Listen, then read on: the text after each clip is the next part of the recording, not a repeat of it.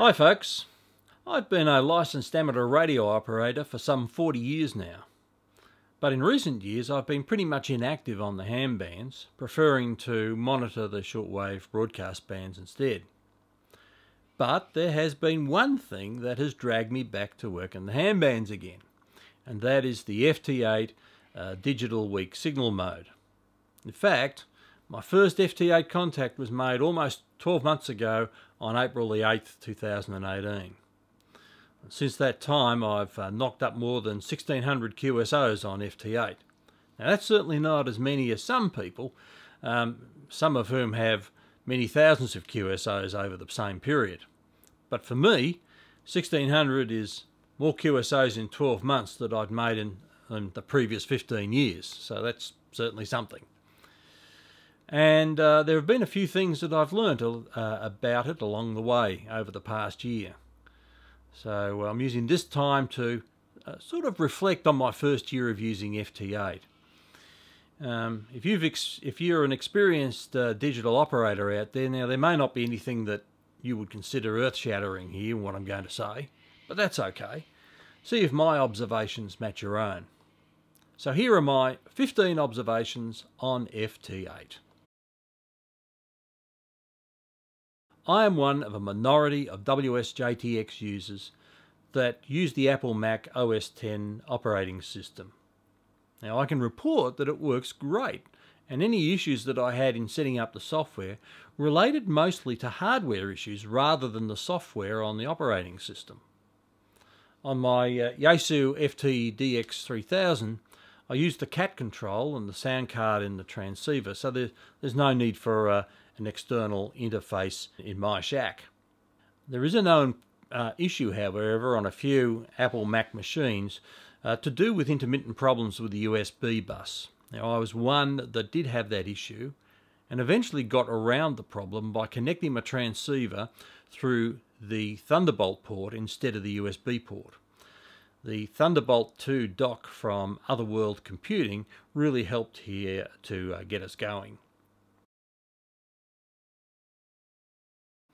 You may hear from some users that if your transceiver registers any ALC action, this will cause a distorted transmitted signal.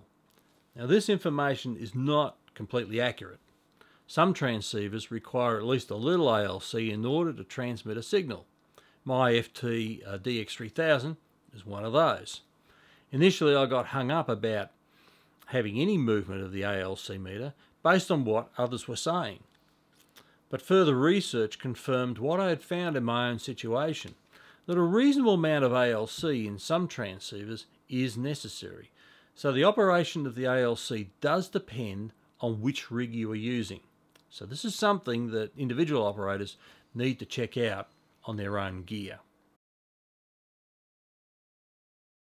When using FT8, preamps, noise blankers and the AGC should, in most situations, preferably be in the off position. However, I've found that in the 10 and 15 meter bands, where band noise and signals are often at a low level, then I can occasionally use the first stage preamp on my FT-DX3000, which is called the Intercept Point Optimization, or IPO, and this can sometimes assist in better reception on those higher frequencies.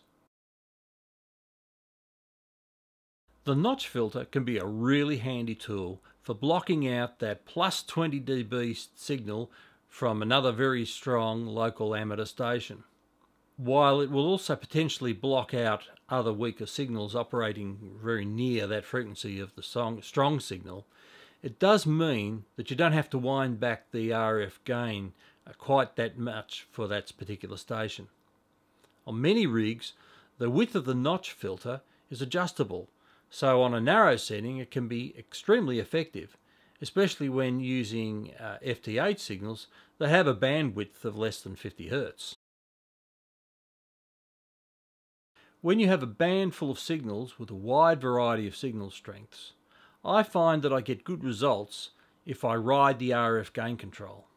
Continually adjusting the RF gain allows me to create the best opportunity to successfully decode signals at different strengths. In fact, When I first started out on FT8, I tended to have the RF gain way too high, thinking that more was better. I quickly learned that this was not the case, and can indeed create problems when very strong signals are present, causing the computer's sound card to reproduce that signal in different parts of the waterfall. Now, if you have a strong signal reproducing itself on the waterfall, don't assume that that's the fault of the other guy's transmitter. There's a better than even money chance that your RF gain is too high to cope with that strong signal. Indeed, I've been amazed at times at just how low I can get the RF gain and still successfully decode signals across the band. Don't regard the FT8 waterfall as an accurate representation of another ham operator's signal quality. The waterfall is not a spectrum analyzer or a pan adapter and should not be used or interpreted as such. It is simply a visual reference or mechanism for displaying where all the signals are spread out across the waterfall. It's a useful guide for finding vacant spots on the band for you to transmit and locating the other guy's signal, but don't use it for determining signal quality. As my old eyes get older, I find the font size on WSJT-X too small, especially when the receive window is full of call signs. If you have the same problem, just look under the General tab on the FT8 Preferences and click on Font and Decoded Font and have a play around with the font types and sizes. For some of us, it can make life easier on the old eyes. In the same vein, try changing around the colours of the decode highlighting. The default colour scheme is quite good for my eyes, although I find that the My Call in Message default colour was a little dark to read the text easily. Right-clicking on the highlighting brings up choices for both foreground and background colours, and the little palette window allows you to make some small changes there. I just brightened up a little the My Call in Message highlight colour, which made all the difference. I also slightly modified the New Call in Band blue alert, because I found that the default colour was a little too close to the richer blue of the New Call alert. Obviously this is personal choice, so you can just get a chance to play around with that. It's worth doing. Okay, so what else have I learned? Well, we're up to number 9. The noise floor matters. It really does. If you hear a strong station and your answer is CQ call, but you just can't seem to get through.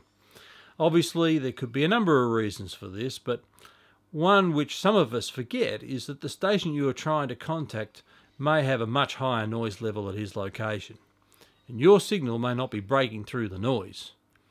Remember that the signal-to-noise reports exchanged in a QSO are relative to the noise floor at the receive location. Now this might seem I'm stating the bleeding obvious, but I suspect that sometimes we forget this when using digital modes. Working split really helps. Here at the bottom end of southeastern Australia, I often get multiple stations responding to my CQ on my frequency. On those occasions, I often don't get any decodes from any of those trying to call me. Yet, if we all spread out, I have a fighting chance at seeing multiple decodes which I can usually handle and respond to in order. Sometimes I have trouble completing a QSO on the frequency where I initially started the contact. Indeed, the station you are working may well be struggling to decode your next over due to interference or noise levels at his end. There is nothing sacred about sitting on the same frequency in order to complete the QSO. I have often been able to complete a QSO under difficult circumstances, by switching to other frequencies that may potentially be clearer for the station at the other end. So it's worth a try. But sometimes, no matter what frequency you choose, even after many attempts, you still can't complete the QSO. So, despite what I said in number 10 about working split, occasionally, in desperation, I have also been able to complete a QSO with a strong station by jumping on his frequency to close out the QSO.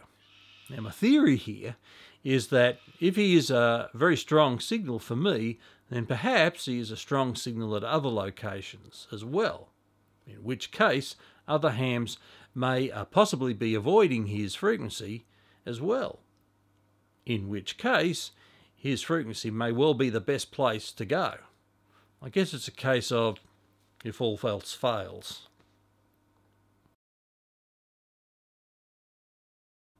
The ionosphere is always in a state of flux, constantly changing every minute.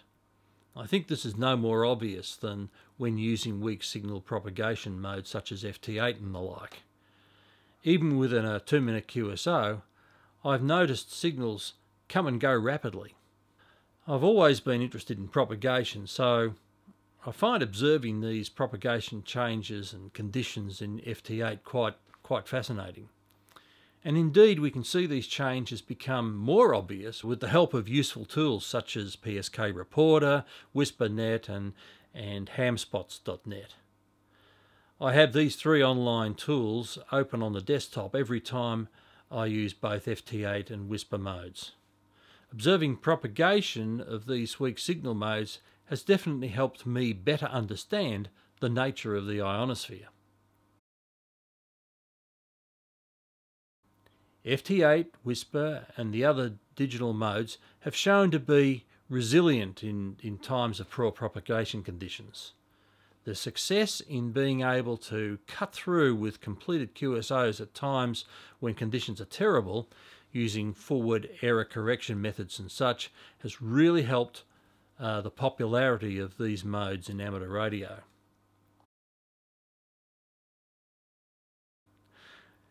My output power is usually between 5 and 40 watts.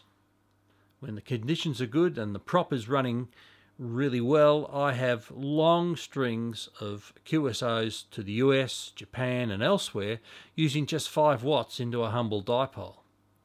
Indeed, this is possible pretty regularly in my evenings here on 7 MHz between about 0900 and 1200 UTC, which is around 7 to 10 PM local time here. Sure, I could use 100 watts or more to make the same QSOs, but geez, I just get a buzz out of doing it at 5 watts or less. Finally, number 15. When not using FT8 or the other JT modes, why not leave your rig running on Whisper? Being a late convert to the digital modes, I've only just recently discovered the value of Whisper in checking and testing my antennas, making antenna comparisons and checking current propagation conditions. It's really great to see that some hams are still using Whisper regularly. Don't just forget about it.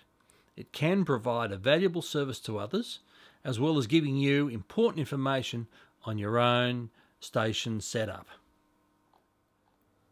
So there you go, 15 reflections, observations, comments, call them what you like, on my FT8 experiences over the past year.